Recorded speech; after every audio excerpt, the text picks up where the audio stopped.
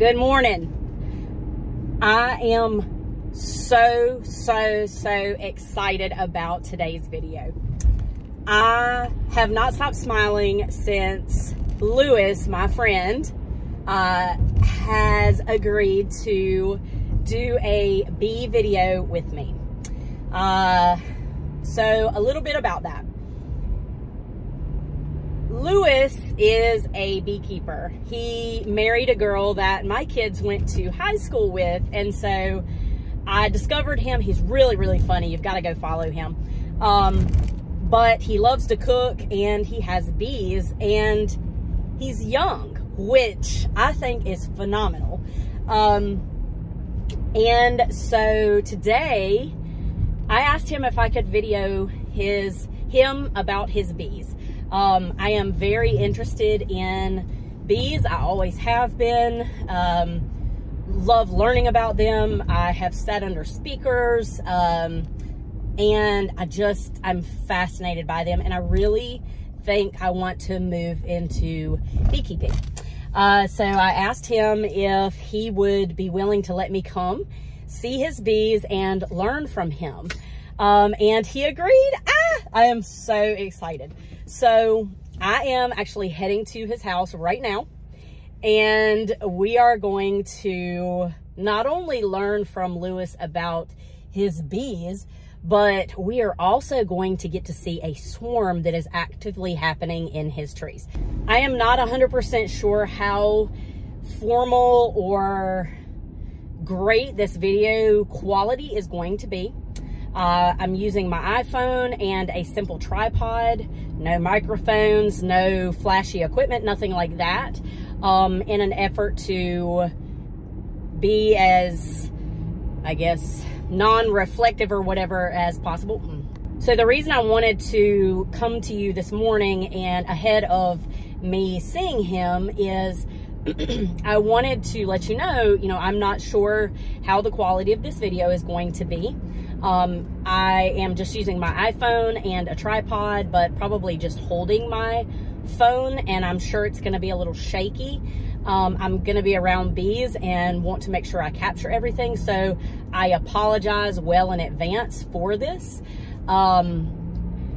And yeah, so I'm sure I'm going to be very excited and probably very annoying over the video quality. So I apologize for all of this in advance. I am just so excited. So excited. So we're heading to his house now. We're about 2 minutes away. So we're coming for you, Lewis. So as I am putting this video together for you for the bees, I wanted to explain a little bit about how you are going to see the different series. It is one fluid video for 3.5 hours. And so I am breaking it out into different segments for you. And on this first segment, I know it's going to be a lot of just conversation. Lewis has so much information. He is a walking bee extraordinaire. He knows so much. And so, I realize that it's not a lot of action, although he does show you what he's talking about. In this initial video, it is just a lot of back and forth, me asking him questions, him sharing what we are going to see in the subsequent videos. And so I wanted to explain a little bit about how this goes. It's a little bit long, this first one, because he is so thorough in his explanation of the video, and the information is so good. As I'm listening to it back after, I'm editing the video and I'm listening to it back again, there are still little pieces. There are little pieces of information that I didn't catch the first time, or after seeing all of the things that we looked at in the hives, it makes sense now. And so I am so grateful for these videos, and I'm so excited to share them with you. So I am going to go ahead and start the video now, where he is going to explain all about the bees, all about the stages of life of a bee, about how he takes care of the bees, etc., etc. So I hope you enjoy this video. I know you will.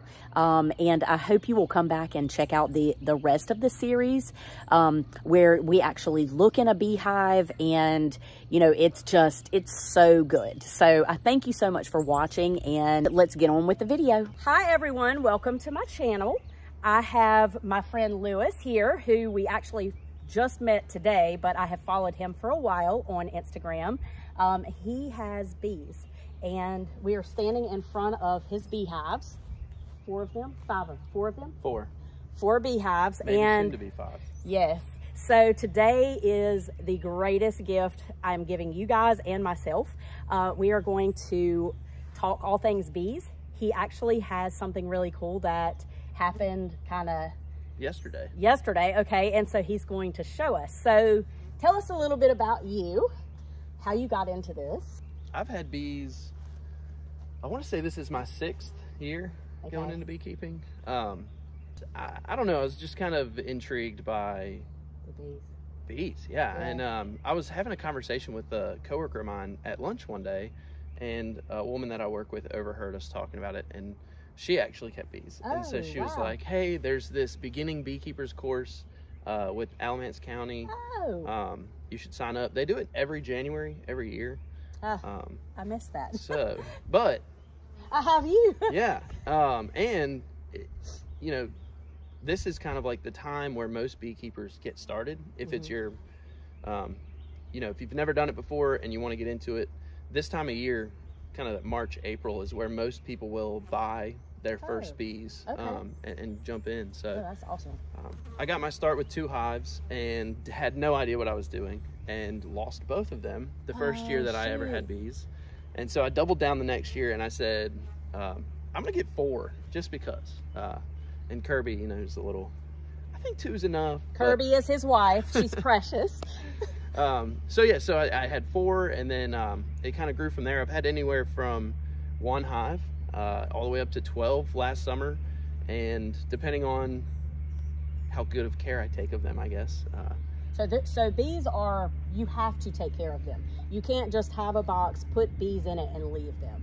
There are different opinions about that. Okay. For you, in your experience. Some people say, you know, you got to let the bees do what the bees do, and then other people, you know, you have to treat them for mites. You have to. Yeah. It's helpful if you feed them at certain times of year. Really, it's all about keeping the population of bees up and keeping the population of the mites down. Okay. And Lewis has a great Instagram page, and I actually saw you post that. I think you had a picture of the mite, and you were like, this is the nemesis of a hive. Yeah. So yeah, he posts a lot of stuff on there. You should follow him. Okay, so tell me what we're looking at here. So this is either my 2nd or my 3rd swarm of the year. I'm not 100% sure, because unless I see it happen, sometimes, you know, when they swarm, they'll come out, and the queen will kind of land on a branch or a tree, usually pretty close by to where the hive they come out of. At some point in time during the year, whenever there's a lot of resources available, right now is perfect for them. Most of the honey and nectar and pollen they get comes from trees, and not necessarily a lot of flowers and stuff. But right now, you know, the maple trees start blooming in late February. It's a good pollen source for them. The tulip poplar trees are probably the biggest source of nectar for our area, and they're about to start blooming. So as you can see, there's a hive with 1 box, a hive with 4 boxes, a hive with 5 or 6 boxes.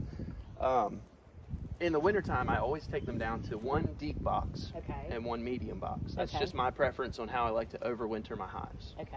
It provides them enough space to have enough food to make it through winter.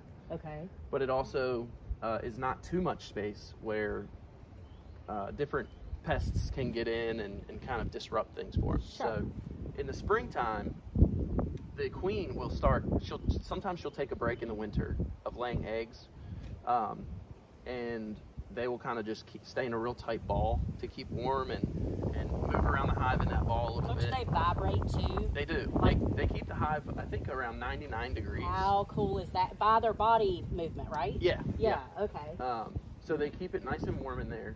And some people say, you know, the more space they have, the harder it is for them to keep warm. So that's why you kind of shrink them down in the wintertime. Okay. But The queen will lay eggs based on the length of the day. So when the sun kind of starts, days start getting longer and whatnot, that's kind of the queen's trigger to spring is on its way. I need to start laying some more eggs. That is so cool.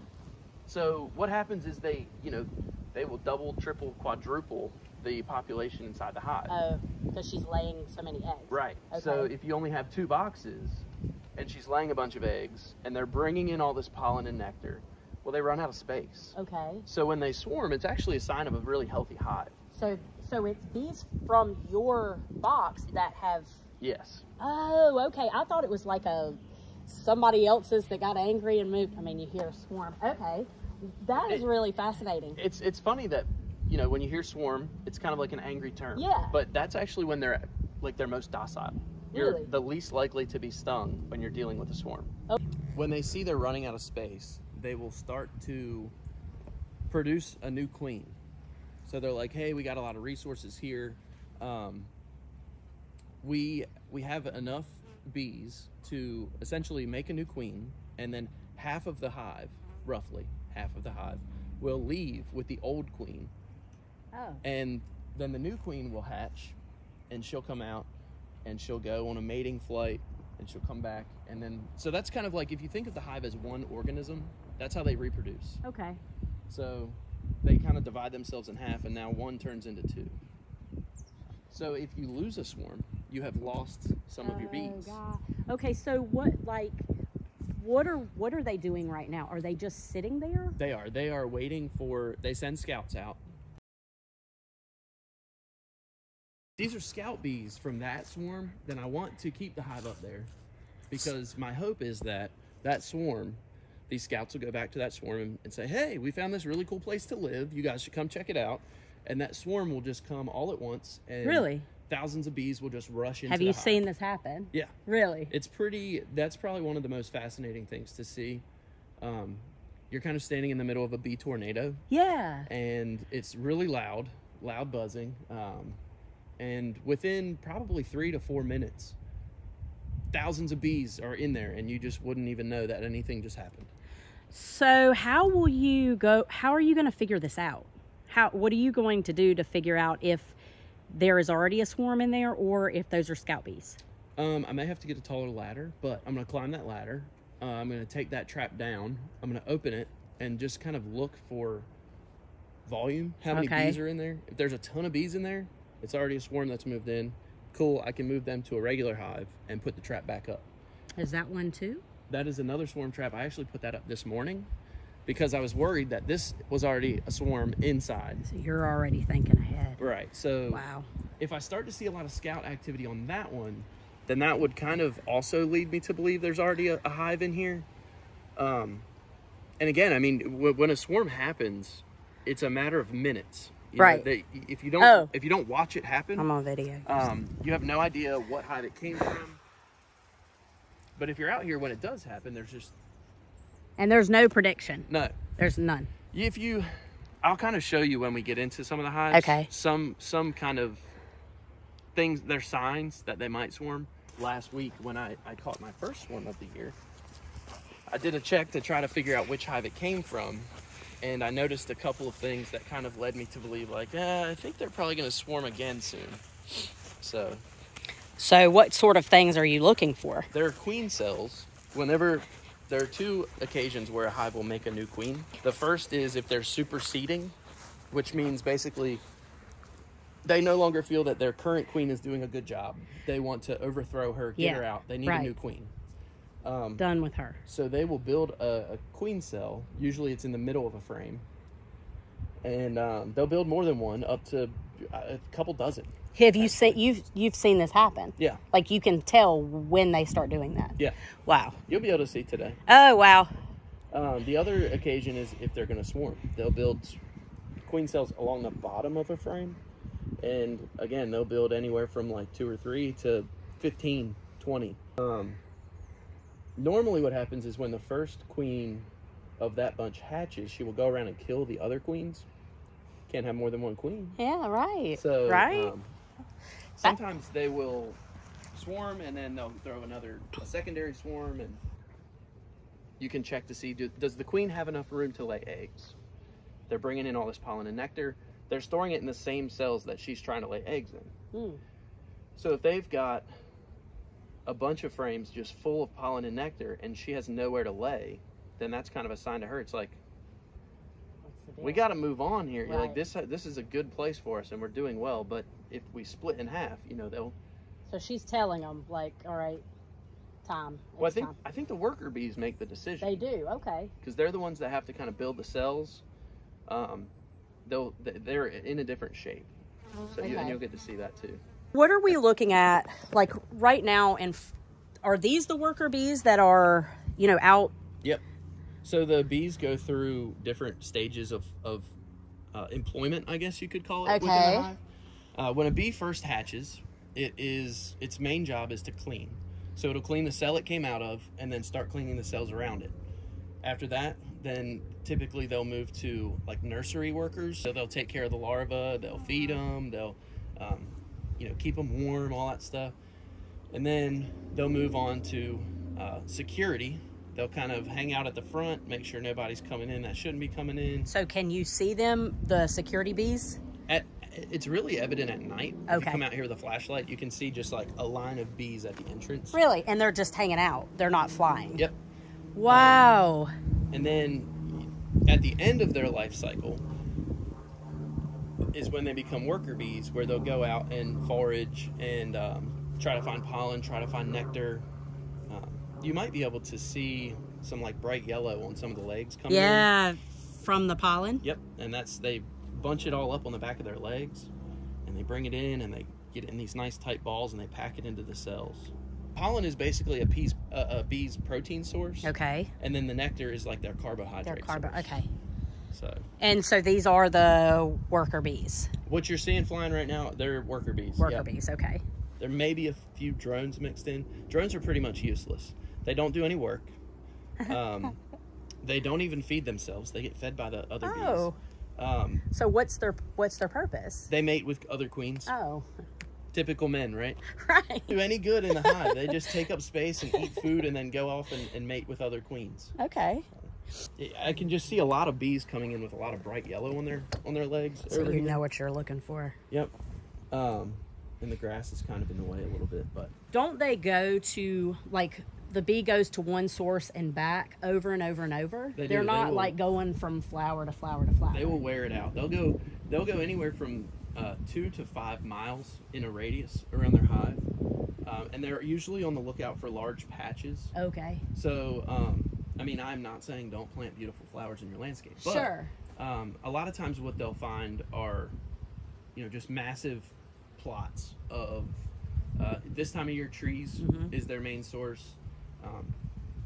You'll see some clover is a in the landscape, in the grass. Right, people hate clover in their lawns, and I'm just like, I'm gonna let anything. Yeah, and everything that's grow. Where I've gotten to, because I understand they love that. And grass, you know, typical like your fescues and your Bermudas and things like that, they're not really producing flowers. Yeah.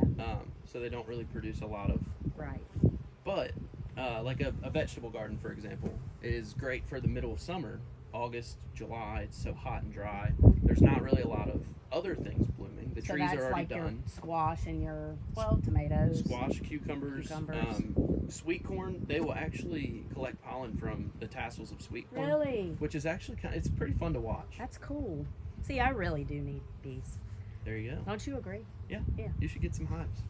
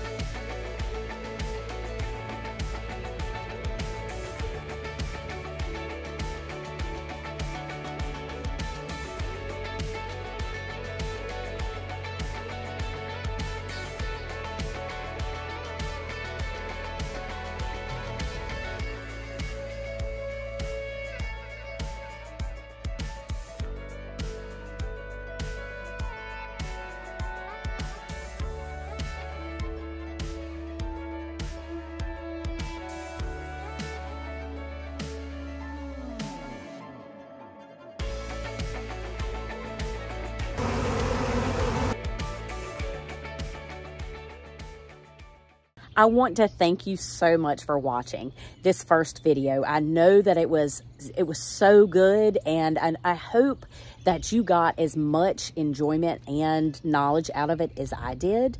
And I can't wait to see your reaction on this one and the upcoming videos. Please come back and check, and I'm going to be posting these weekly, but please come back and watch them. And if you like the video, please give us a thumbs up and subscribe. I would love to have you coming back for each video, and I would love to hear your thoughts. So I hope you have a great day. Go get your hands dirty. Take care, everybody.